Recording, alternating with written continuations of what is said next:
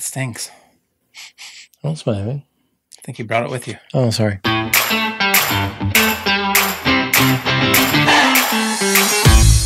Hello, everyone, and welcome to RC Plane Lab. I'm Ron. I'm Tom. Today, we're going to be talking about channels on your transmitter. How many do you really need? How many do you really need? And the number might surprise you. It might. But before we get to that, we have a few things. Once again, it seems like every time we do this, we have some housekeeping to get to.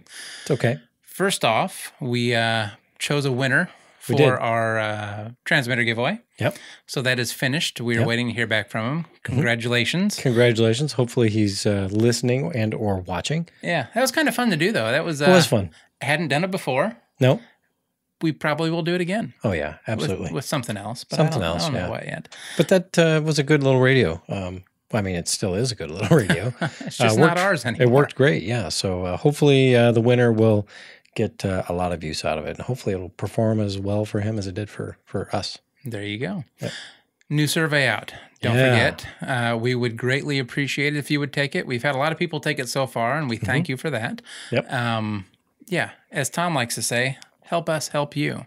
That's right. It's very handy. It is handy. Having something to kind of go off of and kind of shape the future of the show, I guess, if you want to say. Well, I mean, really, that's exactly what it does, because most of the show ideas or the shows that we've done have come from those surveys. So if you got an idea or a topic you want to hear us talk about, put it on that survey and send it to us. Yeah, or if you have questions or anything like that, reach out. Also, we had a computer die this week, so we're back to our the old paper notes. Back to notes. So if you see us look down a lot, if you're watching on YouTube, that's going to be why. Yeah. Just to make sure we don't. Just to make sure we don't miss anything. That's a really good view right there. Don't show off our note. Just leave it alone. I was blocking out your. Oh, nice. Wow. And don't forget, so this is our last show before we kind of go on mini vacation, I guess, if you want to say. Spring break, fall break, whatever. Yep. Nothing new is going to be coming out in May. That's just to give us some time to get caught up on stuff, to maybe build some airplanes, to maybe fly some airplanes. It's been a while since we've had time to do it. Shoot some videos of us flying and maybe videos from the airplanes flying. I mean, we don't fly, the airplanes fly, but you know what I'm saying. We'll see how things go. But yeah, that's the plan. So hopefully we have some time to do that. So as a reminder, no episode next week. This is going to be weird. Like, I actually don't know if I'm going to like this or not. Like, I'm so used to doing weekly stuff that... I mean, pretty much solid every week for a year. Yeah, a year and a couple months. Over a year, actually. Yeah. So, yeah, a little break. I think we've earned it. But it's going to be weird. It is going to feel weird not getting together at least once a week to do this. But we'll be getting together for doing other things. Flying videos and maybe some how-tos and stuff. I've gotten so used to this, sitting down, though, and doing this weekly, so that's okay. Yep. So anyway, no episode next week. May 14th, we're going to run a best-of episode for the podcast. So there will be no YouTube episode released. Let's see, May 21st is going to be our off week because, we're going to every other week now, too. May 28th will be another best-of episode. June 4th is going to be an off week. And then June 11th is going to be our next new episode. Yep. So, like I said, bear Mark with your calendars. Yeah. Set a reminder on your phone. But yeah, June 11th will be our next episode with new material in it. And then it'll be bi-weekly until late fall, early winter, whenever the flying season is over. Whenever there's less to do outside here. Yeah. Because that's really what kind of keeps us busy now too. Yeah. And unfortunately, I wish I could say that the reason we're taking a break is just so we could focus on flying and stuff. But let's be real. We have grass cutting to do and yard work, and I have to work on my car, and it's lots of stuff that unfortunately is not related to the podcast. But we're still going to try to put some stuff out. Like Ron said, he's going to do a couple of best of episoes, and basically that'll be some of like a re-airing of a couple of our more popular episodes. Yeah, do we have best ofs? I mean, we have okay ofs, I guess. We have good enoughs. We're going to pick the goodest enoughest of all. That's of them. What we. How is it that you say? That's what we strive for. Good enough. We strive for okay. Okay. Let's see what else. While we're off, you can still contact us, though. Don't forget. Absolutely. We'll still be checking emails and looking over the website and the forums and all that kind of stuff. Email me, email me, wrong email address. Email me, Ron at rcplanelab.com or Tom at rcplanelab.com for this guy over here. Me. Text us, area code 818-351-9846. Yep. Text, leave us voicemail, picture messages, whatever.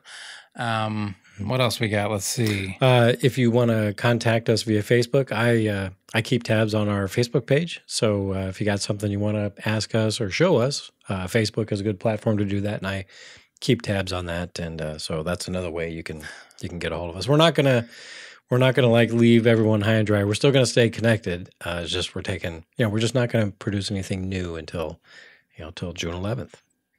Well, yeah. Let's not beat a dead horse. I think we've got that across now. But I mean, basically, I'm just saying you can still contact us. We're still going to be active. Just yeah. Don't That's be shy.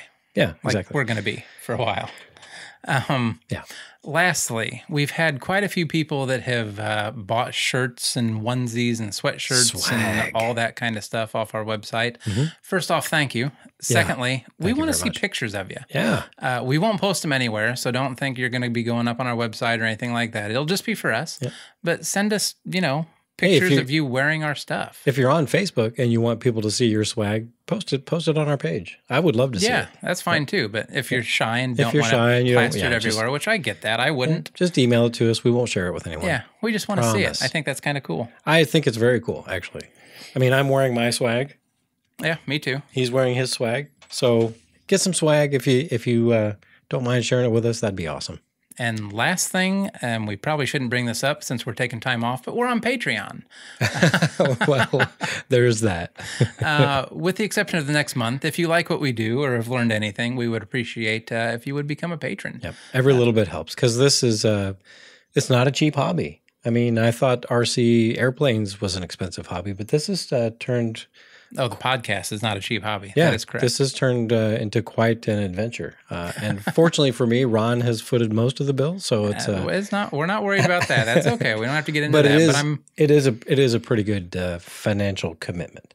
So every little bit helps. Worthwhile. Like Ron said, if you guys like what we do, and if we've provided something useful to you, and if you don't mind, a small contribution, every little bit helps. Large contributions are okay too. Yeah, we'll take the large ones too. And just a reminder, we don't buy cool new toys. If you donate on Patreon, it all goes right back into the podcast, usually for recording equipment. Yeah, for updates, for all that kind of stuff. There's building stuff. Yeah, there's software licenses that need renewed, and other licenses, yearly licenses that need renewed, like on some of the podcasting. I love when you talk about stuff like what you're talking about. Are they called have search no clue. engines? I don't know, whatever. But there's costs involved. There's podcast hosting. There's website hosting. There's a bunch of stuff, and that's tell us all about it, Tom. Every little bit helps. That's all I'm going to say. And we appreciate all of our patrons thus far too. We do. Thank you very much. Well, I think that's about it. So let's actually start talking about something more fun. Yeah. How about an update on the battery situation that you mentioned last time? So if you guys remember, it's probably been 3 weeks ago or so. I told you a story about an acquaintance of mine and Tom's that had a battery. One. Yeah, thank you. That had a battery that died on him. It was a LiPo battery, and he wanted to bring it back. It drained all the way. No, it didn't drain all the way down. That's right. He tried to charge it on his charger, and it aired out. He assumed the battery was dead, so he tried to revive it. I'm not going to get into it again, but... We're not going to describe the process, but he tried to bring a battery back from the dead.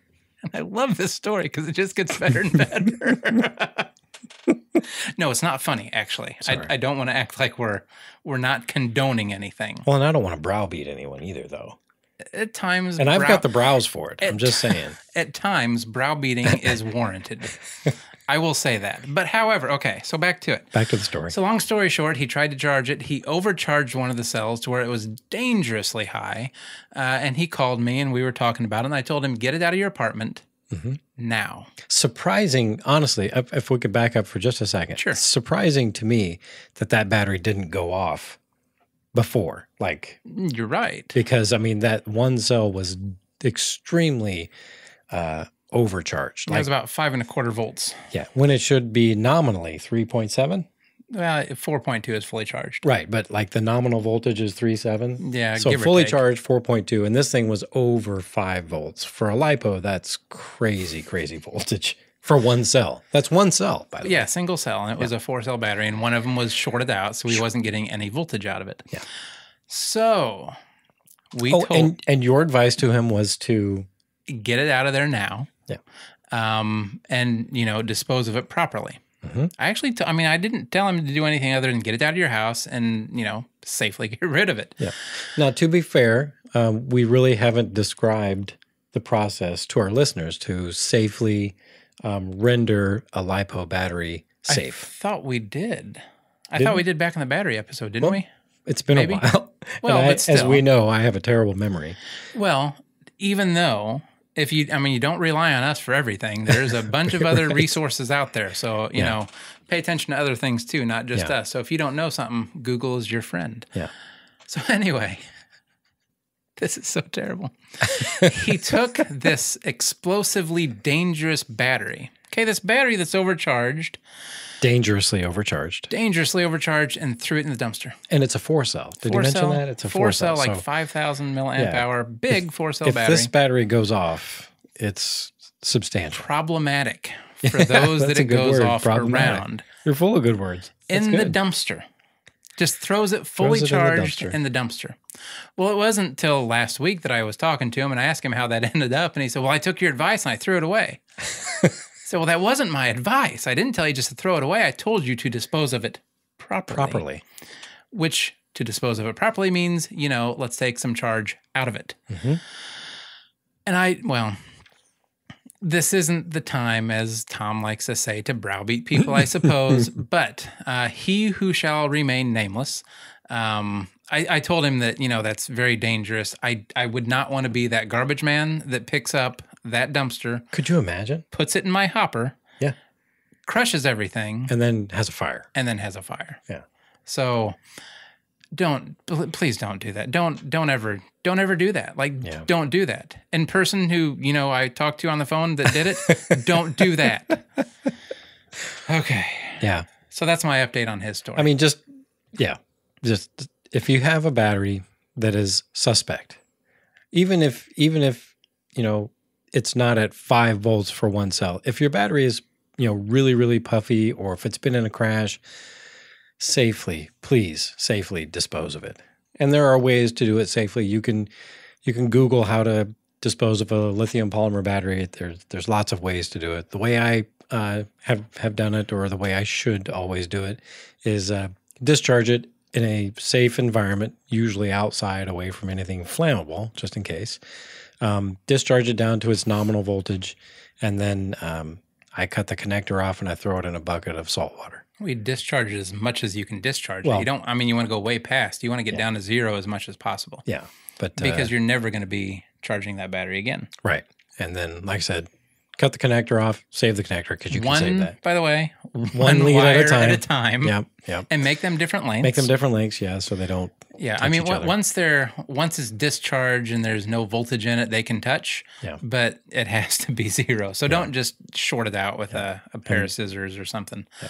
That would be bad. Yeah. And it should sit in the way I do it, you throw it in a bucket of salt water. It should stay in there for a couple days at least to make sure it's completely 0, completely void of any voltage. And then, only then, I usually do like a month. Is it safe to throw away? So, and you can check it with a voltmeter. Yeah. Make sure it's got 0 voltage across those leads.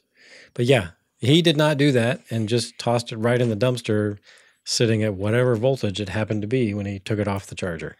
5.2 something for one of them. So yeah. So anyway. Really, I'm shocked that the battery didn't go off in his apartment.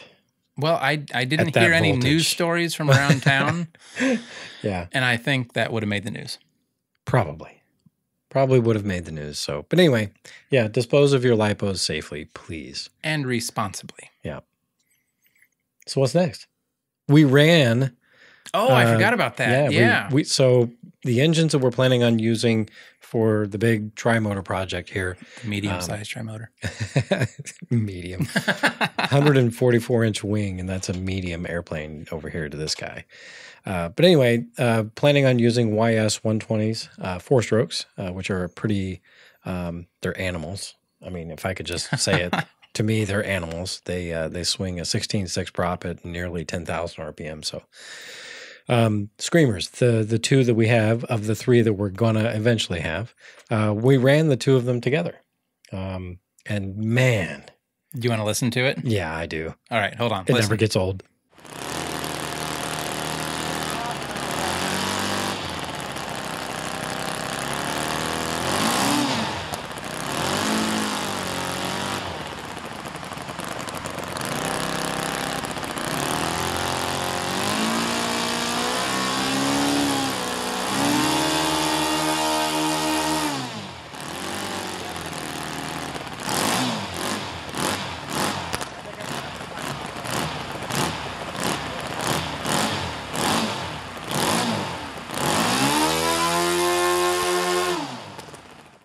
I mean, honestly, is that not cool? That is so cool. So, obviously, there's a little or quite a bit of tuning, left to do. But this was just kind of a, hey, let's throw them on something together, fire them up, and see if we can get them to run together. And really, the purpose, testing, other than hearing them run together, there was a reason we did that. So our goal initially, which would still be very cool, and if any of our listeners have experience with this. Feel free to contact us if you've done this successfully. But we wanted to run all three engines off of one fuel tank. So these are YS engines. They use a diaphragm, and they have a one-way check valve, and they pull pressure off of the crankcase to pressurize the fuel system. So it's a sealed kind of a fuel system that's pressurized, and then a diaphragm regulates the fuel flow to the carburetor. And this is the old style YS 120s that doesn't have a low-speed needle. Right. So that's kind of what we're coming across now as a problem. But anyway, didn't mean to cut you off. Yeah, that's okay. But anyway, we set up this rig that you can hear and then also see in the video that Ron cut to. Which we'll go ahead and post the full video too of the engines running. Be sure to today. Check out our YouTube channel. It's like It'll be on there. 5 minutes of nothing but those engines running, and I have watched that so many times. I mean, it's music to my ears. Yeah. Like sorry, and that's just two of them. I was excited about this. Don't get me wrong. I thought this was going to be cool. Yep. Until I heard two of them running together, that's when it hit home, and I was like, oh my, this is going to be a beast. It's really, really going to be something to behold. Mm-hmm. I mean, when we show up at the field with this thing, I mean, it's going to draw attention. They're loud because they don't have mufflers. No, these are pipes. older YS 120s, straight pipes. And the one of them, would be the number 2 engine in the video, which would be the one on the left if you're looking at watching the video. It backfires every time you back off the throttle. So not backfires, but it makes a kind of a popping, and it just sounds so mean. I mean, I cannot wait to get 3 of these things running together. But Order anyway, it. Come on, I want to hear it. Let's go. Well, it's not as simple as just ordering them. They don't make them anymore. Well, I know. My fault, I know. You have to go for the old stuff, but that's okay because that's going to be the cool stuff. It's because I can't afford the new stuff. To be honest. No, that's... Especially 3 of them. But anyway, so this was a test bed. I failed miserably. I could not get just the 2 of these engines to run from one tank for various reasons that I'll try to simplify. Basically, we could get them running okay above idle, but then as soon as we bring them to idle, because of the lack of a low-speed needle valve, I couldn't get the mixture just right because I had to fiddle with the fuel pressure regulator to get it to run at wide open or above idle. So could not get the 2 issues resolved satisfactorily. I think I said that right. To the correct level of satisfaction. Yeah, there you go. So we've decided that we're going to go ahead and play it safe and proceed with the project running each engine on its own tank, which to me I like better anyway. Instead of having a single point of failure for the fuel system, we have a kind of almost like a redundant sort of system. Exactly like a redundant system. If we lose a tank, we only lose one engine in this scenario, whereas a single tank, we lose the tank, we lose all 3 engines. Yeah, if you lose the tank, if you lose one hose fitting, if a hose goes bad to where it bursts or something like that, then we lose everything. Yeah, these engines are somewhat finicky anyway. So who's to say on a single tank setup we lose one engine that does something weird with the pressures and all that other stuff and needles, and then we end up losing both or all 3 engines. And this is just a safer setup, and I'm more comfortable with it this way. So yeah, after sleeping on it and thinking about it more, I think so. Yeah. Like I like the idea of having some redundancy because this is probably not going to be a high glide ratio airplane. I don't know. I mean, it's It's a lot of wing, man. Well, it's going to be heavy. Well, is it though? Well, I don't know. I guess it depends how we build it. We'll see. But anyway, yeah. So yeah, 3 engines, 3 gas tanks. It's not going to be fun to fill up. Because by the time you get the last one started, you're going to be halfway empty on the first tank. Oh, that's not true. We work together. Work as a team. We get them fired up together. Okay. And maybe use an electric starter. Ooh. That would speed things up a lot. That would. On the startup process. That's but true. Anyway. We'll play it by ear. But yeah, so be sure to check out, Ron's going to post the whole run video. It's not fancy. Our test rig is not fancy, but it works. That's all I care about. What really matters is the sound and just the image of 2 of these things running together, and the smoke and it's a lot of smoke. It comes alive. Yeah, I am. Yeah, let's do it. Come on. Yeah, I got to find a third one. So if anybody out there knows where I can find a YS120, hit me up. At a reasonable price, please. At rcplanelab.com. Tom at rcplanelab.com, or you can hit me up on Facebook too. On our Facebook page, RC Plane Lab. Oh, that like message or something that goes to you? Yeah. Okay. Mm-hmm. Yeah, you can message me right through the page, or you can just post whatever you got right there on the page, and I'll see it. So you threw me off. I don't remember what I was going to say now. Oh, I'm sorry. I probably cut you off again. Well, I do that a lot. I'm sorry. I do it to you too. What the heck was I going to say? Oh, yeah. Now I remember. Okay. So before we sat down to record this, Tom comes up to me and he's like, so what do you think as like a test bed? What if we just build like a big stick and put all 3 engines on it and see how it runs and flies before we do the tri-motor? I mean, we could knock out a stick in a weekend. You really think like, well, it's going to have to be a big one if you're going to put all those engines on it. Yeah, it would have to be a large one. But I mean, structurally speaking, that's a fairly simple airplane, and we could probably simplify it, even though it's going to be huge and have, we'll have to figure out how to mount, 2 additional engines, one on each wing panel. But I think, with a little bit of ingenuity, yeah, I think we could probably make that happen. Really? I guess we'll see. Maybe we'll end up building a big one of those too. I'm not committed to the idea, but I think I like the idea. Cheap insurance, I guess. Yeah. That way, if something doesn't work right, you can... Exactly. I could be talked into that, but it would have to be soon. Yeah. Because I don't want to keep pushing this off. No, I agree. Like, it's time. Let's do this. Come on. It's time to start making shavings. Good. Yeah. Anything else on the tri-motor? No, that's all I want to talk about on that. All right, last topic, the actual topic that we'll talk about. Channels or Chanels. Oh my God. Channels. Or Chanelays. I don't know. That's if you misspell it. I've misspelled it so many times. When we typed up our notes, I had a few different versions. But yeah, channels. So first off, I want to say, you can see, like if you're watching on YouTube, how many transmitters we have sitting out. Mm-hmm. It is absolutely amazing how many transmitters over the years of being in the hobby you acquire that really should just be gotten rid of. Yeah. And this well, that's all I'm going to say then. And so what Ron is referring to, he's making fun of me because I'm old. 1, 2, 3, 4, 5, 6, 7. He's making fun of me because I'm There's old. 11 sitting out here. And I've been in the hobby a long time. And I tend to hang on to things. He calls me a hoarder, which I'm not quite sure I will go along with that. But at any rate, I have a hard time letting go of things. Anyone that has seen your workshop, it's bad. We'll call it an organized hoarding. It is organized. But I'm not saying that in a bad way. Once again, I don't consider hoarding bad. So And this isn't even all of them. Like, I know. I mean, I have thrown some away over the years that have just, they're just absolutely worth nothing. You've given me one that's not sitting out here too. But yeah, I've, been in the hobby a while, so I've got a lot of transmitters. Anyway, okay, channels. Channels. How many do you need? 4. The end. Let's move on. No. So, okay. like, really, how many do you really, really need? How many do you really need? I would say 4. And the answer, yeah, I agree. Okay, good. Yeah.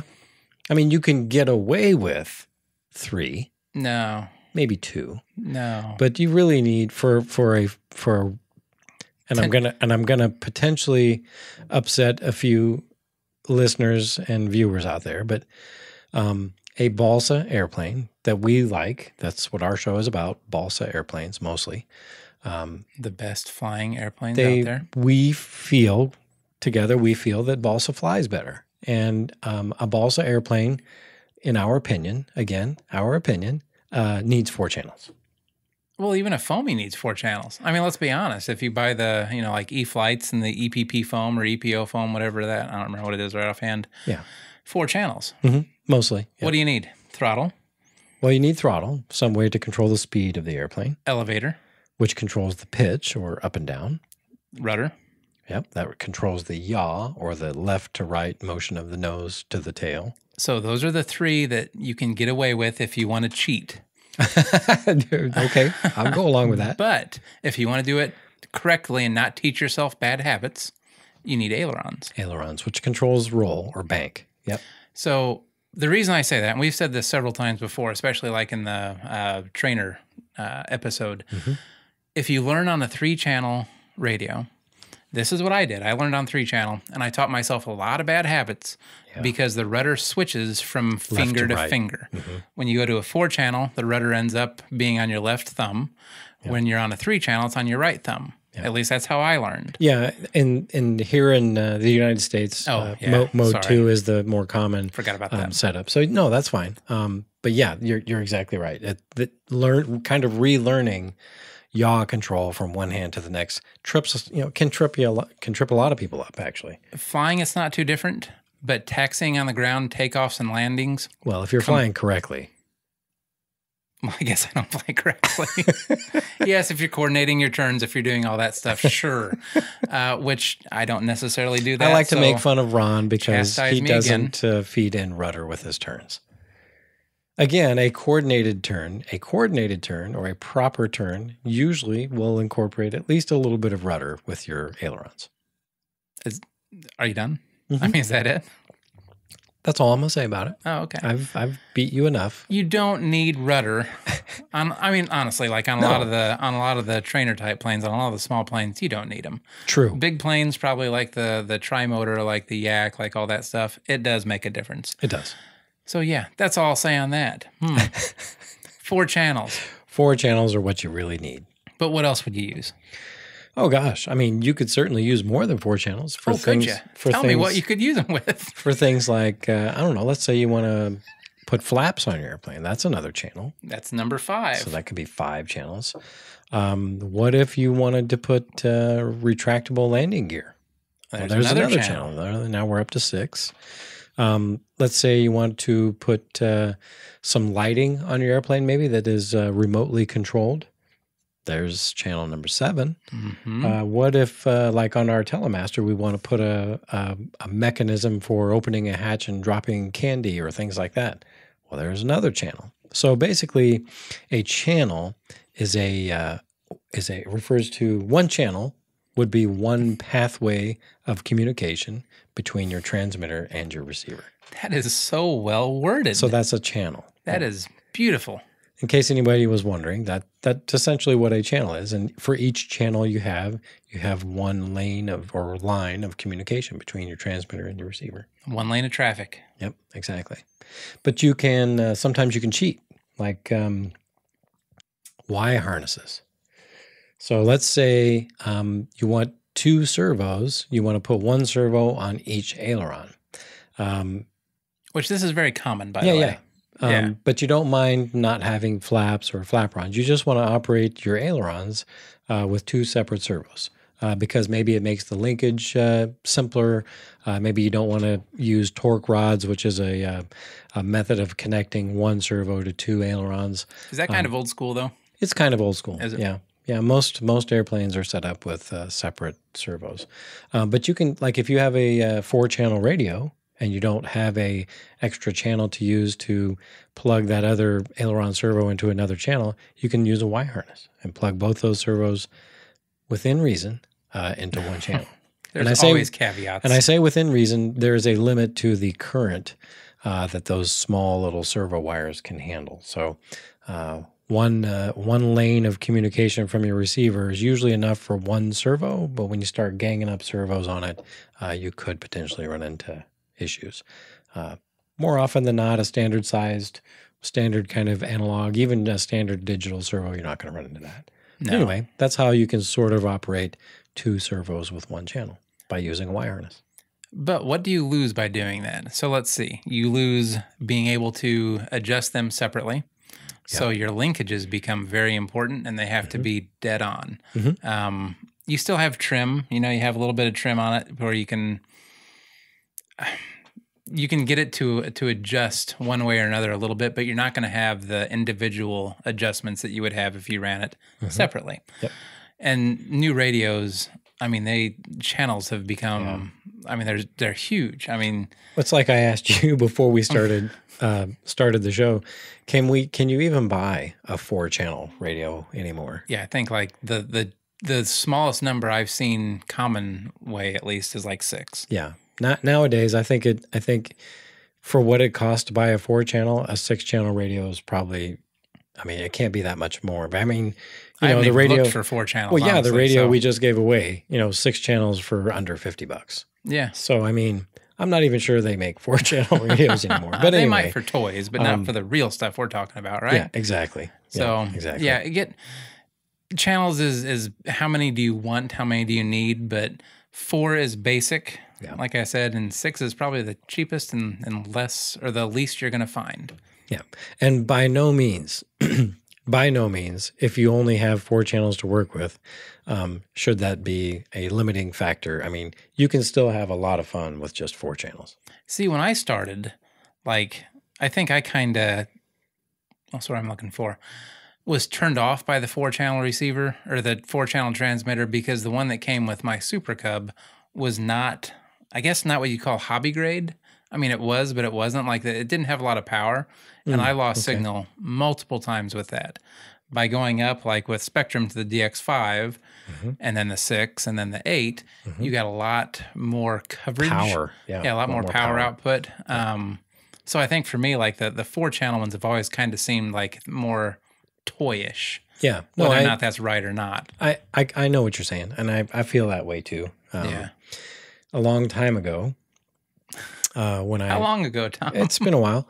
When I started, 4 channels radios were kind of the norm. And if you wanted extra channels, you really, really had to pay extra for those 5 and 6 channel radios. And back then, if you had an 8-channel radio, man, you were rolling in the dough. You were someone. When you show up to a field and you had a radio with 2 switches on it, you were really somebody. And now I show up with a DX8 and get made fun of. That's all you have? That's not true. Yeah, you made fun of me. No, I didn't. You have too. I said an old radio. That's all I said. Still hurt my feelings. Well, I have one too. See, that you don't use anymore. Yes, I do. I flew with it yesterday. Well, I wasn't there. You didn't invite me. Well, you had stuff going on. It's not the point. But anyway, you can still have a lot of fun if you only have a 4-channel radio. And even a 6-channel radio, boy, you can have a lot of fun with a 6-channel radio. Flaps, retracts, separate servos for ailerons with flapper-ons. Lots of things you can do with them. But basically, 4 channels is all you really, really need. Yeah. But like I agree. I'm not sure you can even get a 4-channel radio anymore. Anything else? You can, I'm sure there's a listener out there that will correct me. And I hope you do, because keep me honest. Yeah, and they do it often, which is by no awesome. means am I all-knowing. Oh, we know. Anything else? What no, else? So that's pretty much it. We talked a little bit in the first airplane episode, sort of how to set up a radio, and I think we may have covered transmitters kind of radio setup. Yeah, there's one some other way episode. back when. So if you want to know how to set up a transmitter, you can go back and listen to those episodes. You can find them usually with a cool search function on whatever podcasting app you use. But maybe in the future I'll do a quick how to set up an airplane or something like that to show you kind of how to set up maybe something with flapper-ons or how you would use all those 4 channels. All those 4 channels. Each and every one of them. Plus. All right. Anything else? No, that's all I have. I hope everybody's at home and healthy, and be sure to go to YouTube and check out our videos. That YS Run video is really, really interesting. Man, are we really about to get a month off? I think so. We're going to sign off for the last time for a month? Well, I mean, yeah, For we're this? not going to post anything, but we'll be busy. Cool. Well, before we go, I wanted to say, I forgot, I was busy yesterday, Sunday, because my mom turned 75, and I want to say happy birthday, Mom. Aw, happy birthday, Marilyn. Okay. So until next time, until next month, everybody, thank you for listening. Yes. Thank you for watching. Thanks for watching. Yep. We'll be back. Enjoy our break as much as we do. Yeah. Hope you guys have a good summer. Do lots of flying. Show us your pictures of your swag if you buy it. We like seeing that kind of stuff. We also like pictures of airplanes. Yeah, send us stuff. Yeah, send us stuff. All Don't be right. a stranger. Until next time, I'm Ron. I'm Tom. Have a wonderful month. We'll see you later. See ya. Bye. And we're done. Have a wonderful month. I don't know. What should I say? Have a good day.